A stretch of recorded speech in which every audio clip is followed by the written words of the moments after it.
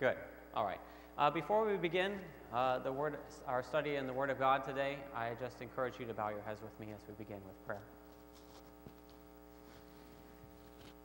Dear gracious and loving Heavenly Father, we just pray that you speak to our hearts. And Lord, may we just lose sight of the messenger and focus on the message.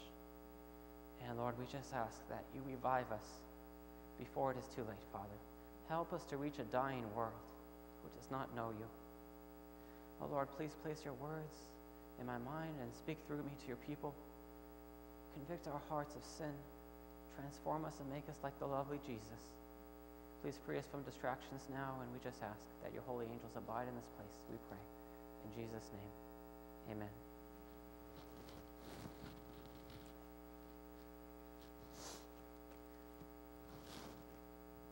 It's been a few years since I've actually received a handwritten letter. Have you ever received a handwritten letter in the past 4 or 5 years?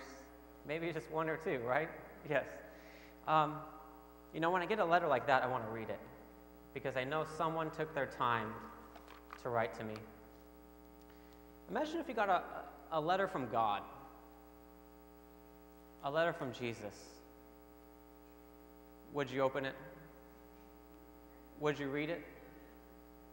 Would you do the things that Jesus told you to do, even if it kind of cut your heart a little bit?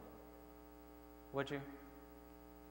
You know, I would be excited if I had a letter from Jesus. You know, in my hands today, brothers and sisters, I actually have that letter written to you. It is a love letter, and it's called a love letter to Laodicea. And that is the title of our message today, Love Letter to Laodicea. I encourage you to turn with me in your Bibles to the book of Revelation, chapter 3, as we open this letter together, brothers and sisters. Revelation, chapter 3.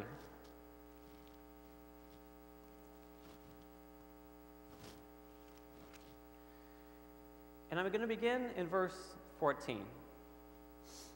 And this letter writes in Revelation chapter 3, verse 14, "And to the angel of the church of the Laodiceans write, These things says the Amen, the faithful and true witness, the beginning of the creation of God."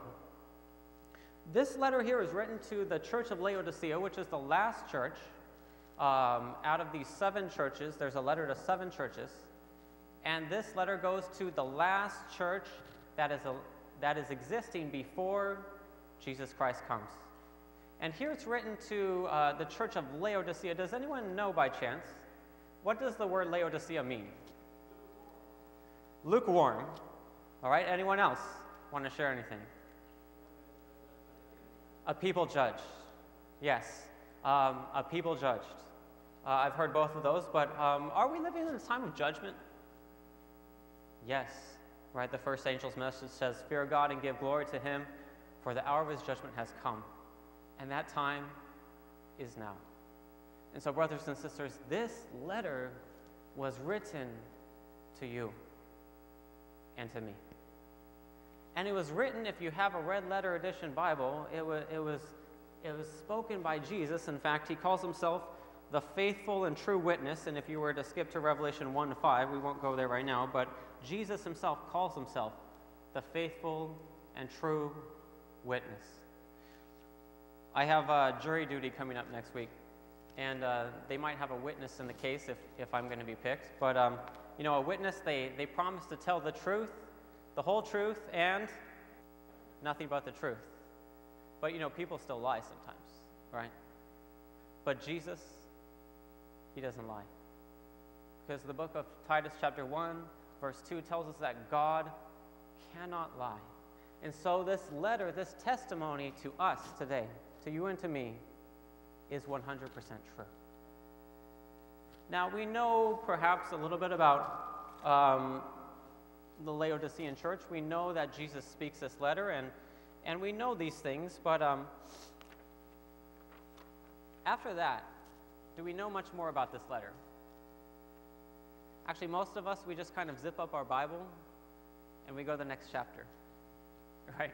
we don't know too much about what this letter actually means to us today. I encourage you to go to verse 15. Jesus here says to us in Revelation 3:15, I know your works, that you are neither cold nor hot. I could wish you were cold or hot. So then, because you are lukewarm and neither cold nor hot, I will vomit you out of my mouth. Because you say, I am rich and have become wealthy and have need of nothing, and do not know that you are wretched, miserable, poor, blind, and naked. Here is a church that thinks they are all right. But brothers and sisters, they're all wrong. If you notice in this letter, you know, today we're talking about who is on the Lord's side, right? And we know our church, sometimes we have some problems going on. We have some debates on ordination. We have a debate on worship music. We have a debate on this and that. And there's a temptation in the church to look at other people and say, you know what, that sister over there, she's cold. She's lukewarm. That brother over there, you see how he acts, how he talks, how he dresses? He's Laodicea, but not me. I'm on the Lord's side. But you know what, friends? Jesus, in this letter, he does not say, I know her works. He does not say, I know his works. You know what he says? He says, I know your works. He's talking directly to us. And so this letter is not to those bad people in the church over there. It's not to the people in the world over there. It's to you.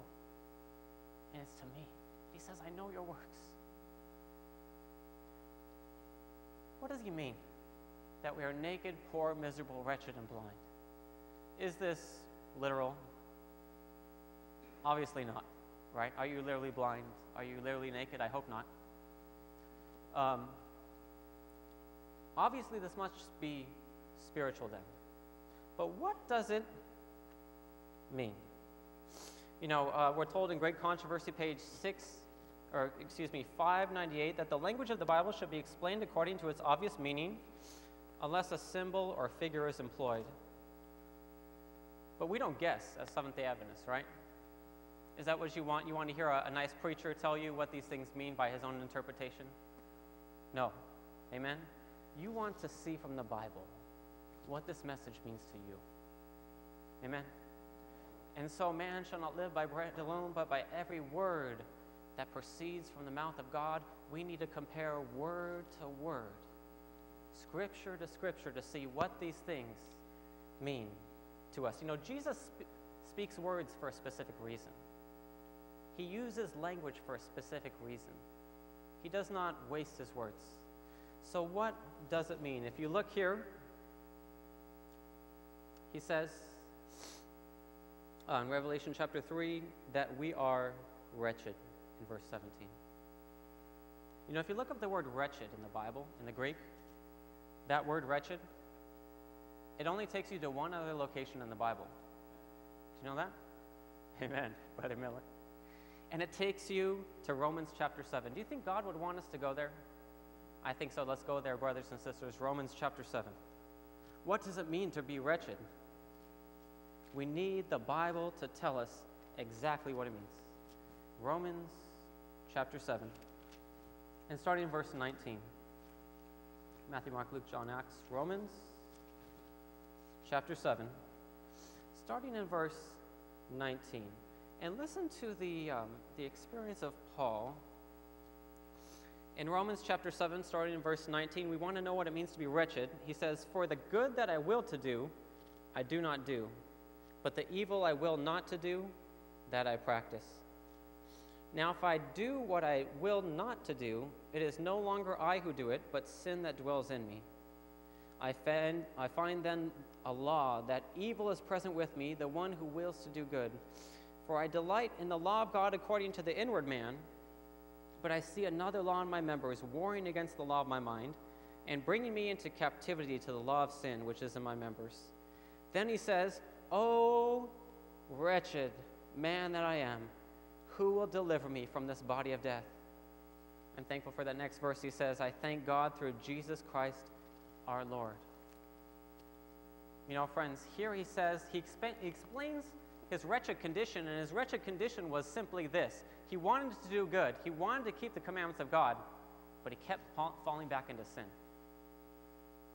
Does that sound like our experience? Yes, it does. Isn't that right? That is a wretched condition. You know, when Jesus says that you are wretched, miserable, poor, blind, and naked, he doesn't say or, which means we're not just one of these 5 categories. We're all 5.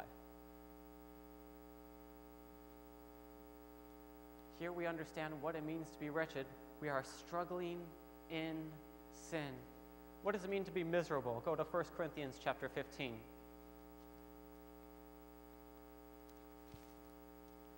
You know, if you look up that word miserable, it also only shows up one time in the New Testament.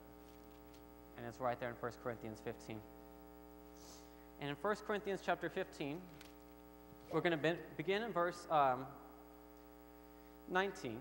And I'm going to explain this to you a little bit. In 1 Corinthians chapter 15, verse 19, he says, "If then in this life only we have hope in Christ, we are of all men the most," and the New King James says pitiable, but that word actually is miserable. And it's the only time it shows up. What is he talking about here? Well, if you read the chapter, he's talking about some who say that there is no resurrection of the dead. You can see that in verse 12. And he says, look, if there is no resurrection of the dead, then our faith is useless. And if our faith is useless, we have no hope in Christ, we have no hope of the resurrection. And so what he's saying is, look, if you believe in a resurrection but there is no resurrection, then you have a false hope, and you are the most miserable people in the world because you have a false hope. What it means to be miserable, brothers and sisters, is that we have a false hope. A false hope. And what that means is that if we think we're going to be resurrected in the right resurrection, but if we remain in our lukewarm condition, we will not come up in the right resurrection. You know, friends, this is a serious matter. Many of us, we look at that Romans verse and we say, yes, that's us. But hey, when Jesus comes, I'm going to be a whole different person. No more sin anymore, praise God. That's what I used to think. Until I read Adventist Home, page 16, which says, if you would be a saint in heaven, you must first be a saint on this earth. The traits of character you cherish will not be changed by death or by the resurrection. You will come up from the grave with the same disposition you manifested in the home and in society. Jesus does not change the character at his coming. The work of transformation must be done now. And brothers and sisters, that's not just Ellen White, because you can find it in the Bible in Revelation chapter 22, verse 11, which says, Jesus himself declares, he who is unjust, let him be unjust still. And he who is filthy, let him be filthy still. And he who is righteous, let him be righteous still. And he who is holy, let him be holy still. Jesus says, in this life, we determine our destiny.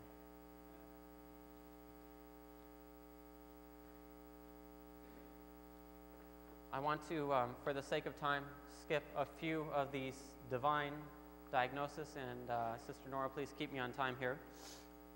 But I want to, don't worry, brothers and sisters, there is good news in this sermon, amen. It is coming up. Stay with me, amen. I want to look at one more thing, and then we're going to go. See, the wonderful thing about Jesus is not only does he tell us we have problems, but he gives us a solution. Amen, brother? That's right. All right, so I want to look at one more thing, and then we're going to go to the cure. So one more divine diagnosis. He calls us blind. He calls us blind. Now, I encourage you, if you go there, I'm going to have to, I can't find it in my notes, so I'm going to have to go to the Bible verse. In Revelation chapter 3, he calls us blind in verse 17. What does Jesus mean by blind? Well, you could say spiritually blind, perhaps, but I encourage you to go to Matthew chapter 23, because here again, Jesus uses the same word, blind. And what does that mean? Matthew chapter 23.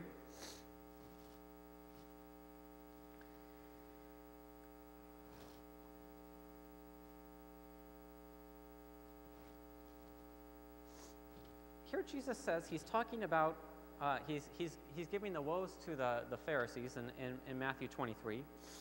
And if you notice in verse 16 of Matthew 23, he says, "Woe to you, blind guides." Verse 17, "Fools and blind." In verse 19, "Fools and blind." And what does he say? He's saying, when he's calling them blind, why are they so blind? Well, if we continue to read, in verse 23, he says, "Woe to you, scribes and Pharisees, hypocrites, for you pay tithe of anise and mint and cumin, and have neglected the weightier matters of the law, justice and mercy and faith." The hypocrites, the Pharisees were blind, but they were blind to their own hypocrisy. Now you're saying, "Brother Will, I don't like this message at all." In fact, it's cutting right to our hearts. Saying, are we really, we love to talk about those who keep the commandments of God and have the faith of Jesus. The question is, do we really keep the commandments of God? Do we have the faith of Jesus? Perhaps you see yourself as blind. As you come to church, you can say Happy Sabbath. You can say, you can bring your vegetarian dish for potluck. You can bring all these things and have your nice suit on. You can practice health reform and dress reform, but Jesus says we need more than health reform. We need more than dress reform. Jesus says you need heart reform, brothers and sisters. And so thankfully the message does not end right there. In fact, let's go to the cure, friends. Go back to Revelation chapter 3. What is it Jesus tells us that we need? Revelation chapter 3, verse 18, Jesus says in Revelation 3:18, "I counsel you to buy from me gold refined in the fire, that you may be rich, and white garments, that you may be clothed, that the shame of your nakedness may not be revealed, and anoint your eyes with eye salve, that you may see." What does that mean? Golden faith and love. That's right, my brother. He's already... I was going to break that down for the Bible, but he already got it. All right, good. Amen. You know, one interesting thing here, Jesus says, "I counsel you to buy from me this, this, this." The wonderful thing here, brothers and sisters, is that everything we need, Jesus has. Amen. Everything we need, Jesus says. And when he says buy it, you know, you look in Isaiah and he says, "Come buy without money and without price." You could be $1 million in debt today, friends, but you can still have the salvation that comes through Jesus Christ, because you cannot buy salvation because Jesus already paid it all. Amen? What does it mean? You know, before I go there, I want to share this one quote. Perhaps you feel that you're not on the Lord's side today. If so, I want to share a quote, an encouraging quote. Steps to Christ, page 64. Ellen White says this: "The closer you come to Jesus, the more faulty you will appear in your own eyes. For your vision will be clearer, and your imperfections will be seen in broad and distinct contrast to his perfect nature." She says, "This is evidence that Satan's delusions have lost their power, and the vivifying influence of the Spirit of God is arousing you." You know, if you say today, "Yes, Lord, I am naked. Yes, Lord, I am miserable. Yes, Lord, I'm wretched. I'm struggling with this sin. Yes, Lord, that's me." She says, the closer you to come to Jesus, the more faulty you appear in your own sight. Amen? Isn't that encouraging, friends? So what is this gold refined in the fire? How many more minutes do I have? 10 minutes? All right. Go to 1 Peter chapter 1, verse 7. Very quickly. We can't look at all the remedies today, but we will look at least one. 1 Peter chapter 1, verse 7. I'm going to start in verse 6, actually, just to complete the sentences. It says, In this you greatly rejoice, though for a little while, if need be, you have been grieved by various trials, that the genuineness of your faith, being much more precious than gold that perishes, though it is tested by fire, may be found to praise, honor, and glory at the revelation of Jesus Christ. Here, the Apostle Peter, he compares faith to gold. And he says it's tested by fire. So this gold, it's interesting that Jesus also says gold refined in a fire. What does that mean? Well, he compares the gold to faith, but I want to read to you, a dear brother already told us what it means, but Christ's Object Lessons, page 158. She says, the gold tried in the fire is faith that works by love. Only this can bring us into harmony with God. We may be active, we may do much work, but without love, such love as dwelt in the heart of Christ, we can never be numbered with the family of heaven. She says the gold tried in the fire is a faith that works by love. A faith that works by love.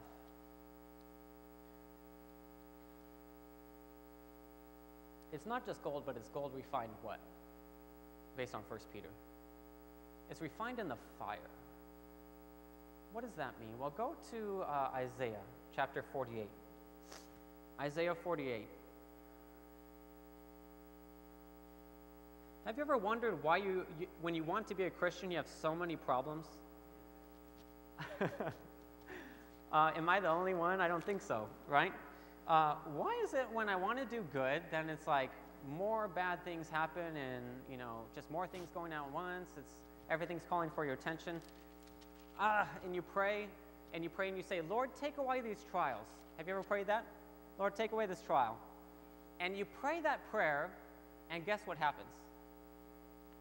Nothing happens. Nothing happens when you pray, Lord, take away this trial. And you're like, Lord, you are all powerful. Why? Isaiah 48, verse 10. God says this, behold, I have refined you, but not as silver. I have tested you in the furnace of affliction. What are you saying, Brother Will? I'm saying this, Desire of Ages, page 301. Through affliction, God reveals to us the plague spots in our characters, that by his grace we may overcome our faults. It says, when he permits trials and afflictions, it is for our profit, that we may be partakers of his holiness. Have you ever read in the book of James, chapter 1, verse 2 to 3, it says, my brethren, count it all joy when you fall into various trials, knowing that the testing of your faith produces patience. You can't have patience unless someone is testing your patience, right? Do you see that trials produce what? Patience. Affliction, it tests us, it refines our character, it shows the evil in our nature so that we may take it to Christ and be cleansed. God permits trials and tribulations and difficulties in our life. Why?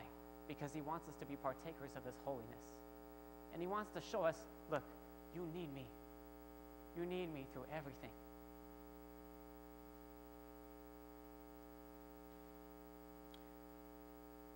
James 1:2. It says, my brethren, count all joy when you fall into various trials, knowing that the testing of your faith produces patience. Have you never read, here is the patience of the saints? Brothers and sisters, do you know why there's so many trials going on in your life right now? It's because Jesus is trying to develop the patience of the saints in you. Jesus says, I want you to be more and more like the lovely Jesus. We pray, Lord, take these trials away from me. But Jesus says, I cannot remove these trials from you, my daughter. I cannot remove these trials from you, my son. Because these trials are the very thing which is necessary to prepare you for the time of trouble, that you may be saved. God knows what he's doing. Amen? I want to close with these two things. I believe I have 5 minutes. Yes? Okay. Go to Revelation chapter 15, verse 2. Revelation 15. Are we really going to be overcomers before Jesus comes? Revelation chapter 15, verse 2 gives us the answer. Because John saw a class of people. And he says in verse 2, "And I saw something like the sea of glass mingled with fire, and those who had the victory over the beast, over his image, and over his mark, and over the number of his name, standing on the sea of glass, having harps of God." This is the final class that makes it through the final trials. Do you understand, brothers and sisters, that John might have saw you in that class? Don't you want to be part of that class, friends? Do you know that Jesus wants you to be part of that class? He gave everything for us. Perhaps we say, "Lord, I am too wretched. Lord, I'm too sinful. Lord, I don't think I can overcome." That's where you're wrong, friends, because your hope is not in yourself. It is in Jesus Christ. In his power, we will overcome not by might nor by power, but by the Holy Spirit indwelling in us as we surrender ourselves to him. Today, Jesus has an appeal to us. He says, if you are discouraged by a burden of sin, if you are discouraged by trials, know that Jesus came to seek and save that which was lost. Do you think that you're too unworthy to enter into heaven? Jesus says, you're the very class I died for. It is my righteousness that covers you. Today's appeal is found in Revelation chapter 3. Go there, our last verse. Jesus' appeal to us today is this. In Revelation chapter 3, verse 19, Jesus says, as many as I love, I rebuke and chasten. Therefore be zealous and repent. Behold, I stand at the door and knock. If anyone hears my voice and opens the door, I will come into him and dine with him, and he with me. To him who overcomes, I will grant to sit with me on my throne, as I also have overcome and sat down with my Father on his throne. Today I want to, we are out of time, brothers and sisters, but let us close in prayer. Will you please bow your heads with me as we close in prayer? Dear Heavenly Father, today you are saying that we are not ready for your coming, but you want to make us ready. And Lord, if there's someone here today, as all heads are bowed and eyes are closed, who says, Lord, that is me.